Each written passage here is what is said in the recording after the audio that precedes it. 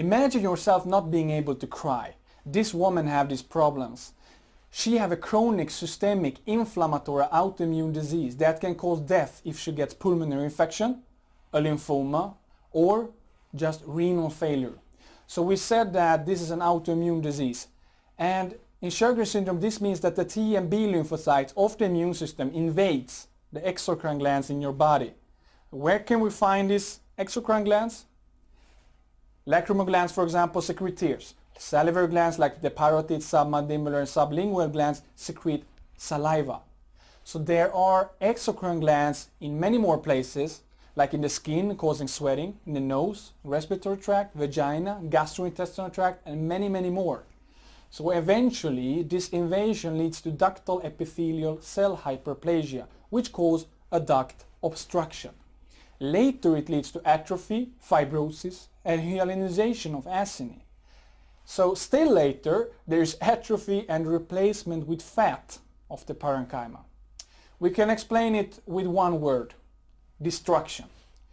So we mentioned that B lymphocytes are also infiltrating these glands, and these B lymphocytes can cause lymphoid follicles with germinal centers in the salivary glands. The lymphocytic infiltrate can be so intense that it looks like a lymphoma. In fact, these patients are about 40 times more likely to develop B-cell non-Hodgkin lymphomas. So in conclusion, we know that there is exocrine gland destruction in Sjögren syndrome. So this picture now shows the most common symptoms and organs affected in this disease. Here we see a middle-aged woman, because females are affected more than males, and usually these females are what? Middle-aged. We can see alopecia, which means hair loss. We can see dry skin, dry eyes, dry nose that can cause diminished smell, dry mouth, dry respiratory tract that can cause cough, and dry vagina. So the dry skin can be treated with some lubricants. The dry vagina can cause dyspareunia, which is a painful sexual intercourse. This can also be helped with some lubricants. The dry eyes, also called keratoconjunctivitis sicca, for more than 3 months is an important sign for Sjögren syndrome. The patient is usually complaining about bad vision, photosensitivity and irritation of the cornea. So which exocrine glands are destroyed in the dry eyes? It's the lacrimal glands.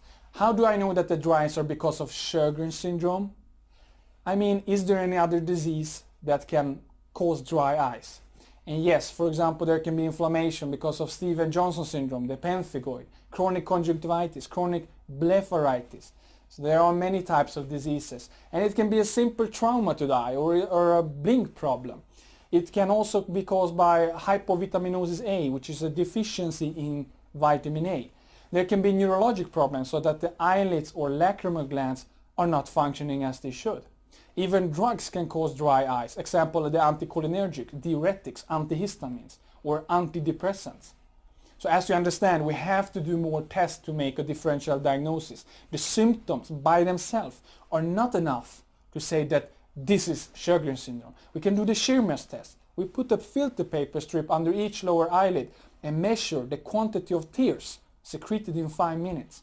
A young normal person moistens more than 50 millimeter of each paper strip, whereas in Sjögren syndrome it's less than 5 millimeter. Why did I say young normal person? It's because we have to remember that with aging, naturally the eyes becomes more dry, and therefore older persons sometimes moisten less than 50 millimeter.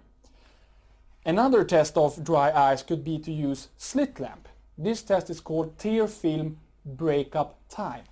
And we stain the cornea with eye drop dyes like the fluorescein or lissamine green or rose bengal. Then we ask the patient to blink, and we measure the time required for the dry spot to appear on the cornea surface after blinking. Dry spots occur about 10 seconds after blinking in normal persons, and after 10 seconds an urge to blink again is triggered.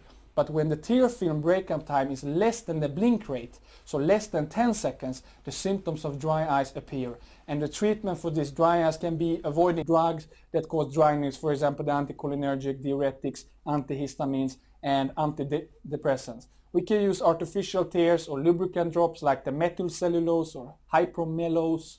We can stimulate lubrication of the eyes locally with cyclic AMP or cyclosporin 2% olive solution, or we can stimulate systemically specifically with the pilocarpine or cevimelin. In severe cases, we can put tiny plugs placed in the tear drainage ducts, or it can go so far that we have to make a corneal transplantation. The dry mouth, or also called xerostomy of more than 3 months, is also an important sign of Sjögren syndrome. And this patient is saying that she has daily dry mouth with difficulty of chewing, swallowing, and even the taste of food is not as good as before. So which exocrine glands are destroyed here? It's the salivary glands that like the parotid, the submandibular, the sublingual, and minor salivary glands. The treatment for dryness of mouth is to drink water daily to help swallowing, for example. We can stimulate the salivary glands locally by sugar-free gum, lozenges, or mouthwash containing carboxymethylcellulose. We can also stimulate salivary glands systemically with drugs like pilocarpine or cevimelin, as I mentioned before. We can avoid drugs that decrease the salivary gland secretion, like the anticholinergic, antidepressants, or antihistamines.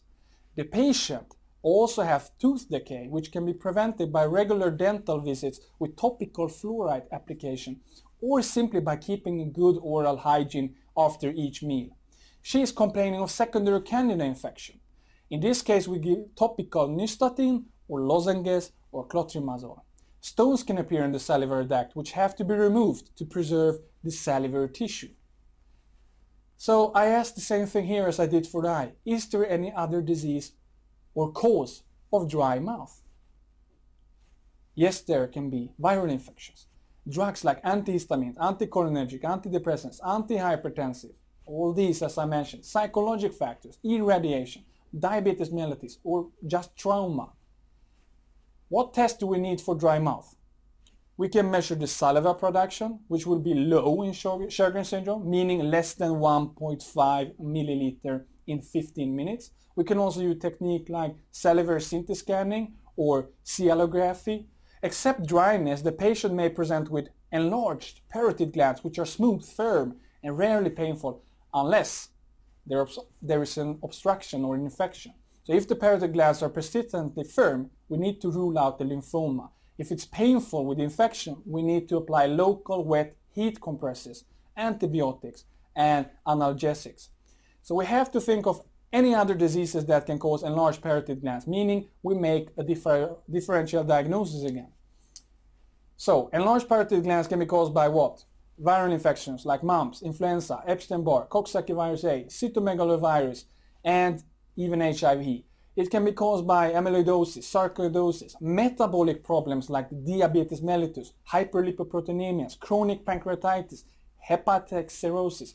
So even endocrine problems like the acromegaly and gonadal hypofunction can cause enlarged parotid glands.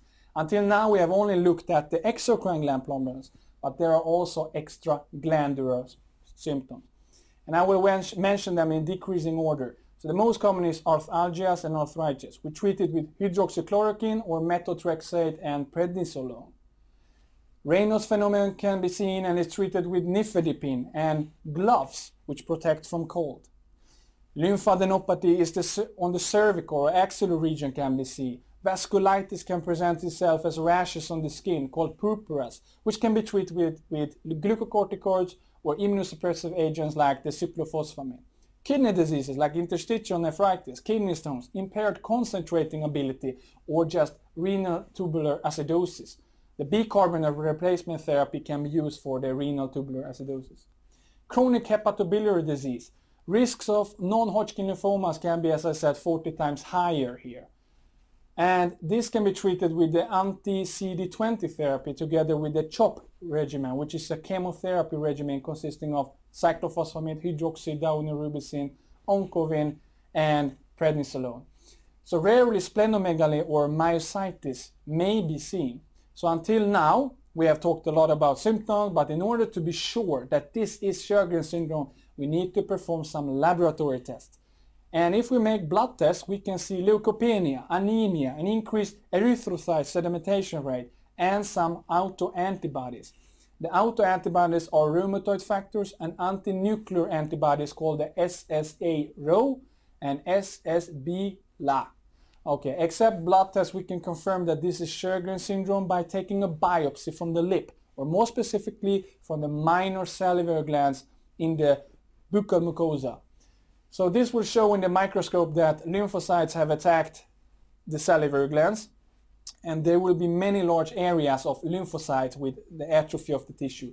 Genetic tests can show an association of Sjögren syndrome with HLA-DR3. And now we have reached our final part.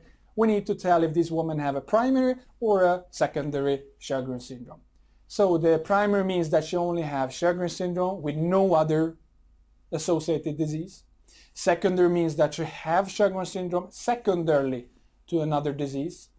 The most common associated disease is rheumatoid arthritis. And there can be many other associated diseases too, like systemic lupus erythematosus, systemic sclerosis, mixed connective tissue disease, vasculitis, Hashimoto's thyroiditis, polymyositis, primary biliary cirrhosis, and chronic autoimmune hepatitis.